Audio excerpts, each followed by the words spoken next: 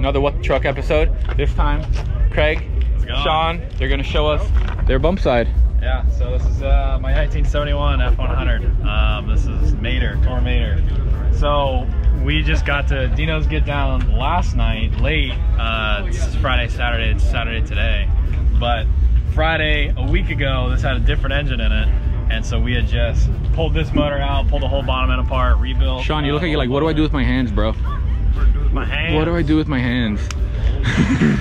We rebuilt the whole motor and then kind of punched it out to a little 306, put it all back in, broke the motor in yesterday morning, put it on a trailer and came all the way out here. So how far of a ride was it for you? It was about 6 hours. Yeah, about 6 hour drive or so. Yeah, San Diego, California to Phoenix. So you swapped another motor in there, right? You didn't, like, what? It's the same block crank and rods, but everything else has been changed. Wait, so in how short or long a time did you rebuild this motor then? So I took the motor out Saturday. Like a month ago Saturday? Like last Saturday. So 7 days ago. Yeah, so a week ago from yesterday, last Friday, this had a different engine, was running with a different engine. And you have all this recorded, right? So if my guys want to check it out? Yeah. What's your handle? Give them a shout out. My YouTube channel with this is all on is TheCraig909. That's where we do all the YouTube stuff with this. There will be a series of pulling the engine out of the truck, apart, machining, rebuilding the engine, and reinstalling it, breaking it in, and coming to this show. So yeah, but a week ago we had a different engine and pulled it out. Saturday, Sunday, pulled the motor apart. Monday, went to the machine shop, got cam bearings honed out, polished crank, rods, pistons, all that stuff. And then Tuesday, Wednesday, Sean and I put the motor together. Thursday, we stabbed it in the truck. Friday morning, we broke it in, broke the cam in and got it all running good, and then put it on the trailer and head straight here. Dang. So we got here late, but we're here. Hey, dude, that's crazy. It counts for something. But knocked it out. It does have a pretty stout 306 in it now. It's got over 10-to-1 now. It's got a pretty stout comp camshaft in it, so it sounds pretty good. Negative 5cc dome top pistons we put in it helped quite a lot with compression for sure. It's got 58cc cylinder heads on it, and then it has a dome top Keith Black piston, so it's really tight tolerance, so it's got a pretty good amount of compression in it now. Nice. Well, let's talk about the rest of the truck. Tell me. So I love the wheels. What's Yeah, so these are 15x10, 4-inch backspace, bark steel wheels. These are kind of like the just classic D windows. These are their trucker wheel. You can get them on some of these are like the cheap, kind of like $60, $80 wheel. But I mean, they look great. And then we got a pinstriping kit, and this is actually tape. And we got there's a little tool that grabs the edge of the wheel, and we hand striped them kind of to give it that like actual NASCAR vibe, to give it the yellow stripe on it. And then those are Cooper Cobra 275 60s in the front, and 295 50 in the back.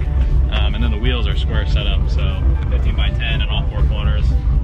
Dude, the patina on this thing's killer. Thank you, yeah. This is the original paint for the most part. I think it's been repainted maybe once, but this used to have a green tailgate when I bought it, and then I traded the guy my green tailgate and paid him $200 just so I could get this one matched. Oh, dude, I never would have known. It fits perfect. Yeah, exactly. Yeah. So, but yeah, limo tinted. Behind the motor, it's got a Tremec 3550 5-speed behind it.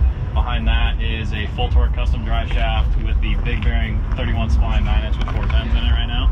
And then kind of walk our way over here. We lowered it, we axle flipped the rear end, so we flipped the leaf springs, I C-notched the frame, and then it's leaf under now. So, and then I cut a coil and a half out of the front suspension, so I kind of did a little $100 3-day, lowered it for good guys 2 years ago. Just in 3 days, took it all apart, cut it, flipped it, lowered it, notched it, cut the springs, and it was done. Shortened the drive shaft ourselves, and then kind of worked our way inside.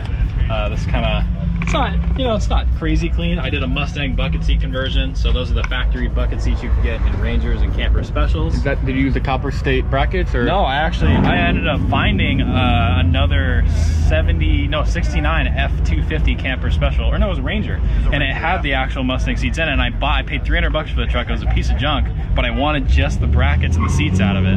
So I got the seats and the brackets, and then I put those in, and they bolted right in. So that was like the biggest thing I wanted to do, because I'm pretty tall, so the bench kind of gets you kind of up. So these kind of, you sit lower and further back, which is a lot nicer.